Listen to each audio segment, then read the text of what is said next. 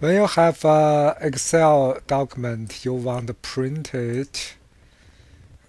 You want to print it in the middle or in the center of the paper. So it's pretty easy to do that. You just go to page layout. Click that, and here you have a page setup.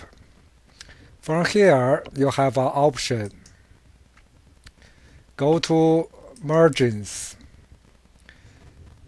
And if you check the horizontal, it will move the table to the middle of the page.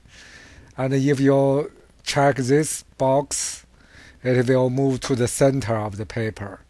Then when you print, see the print preview. It is in the middle. Okay, you just print it. Hope you enjoy this video and let me know if you have some problem. Bye-bye.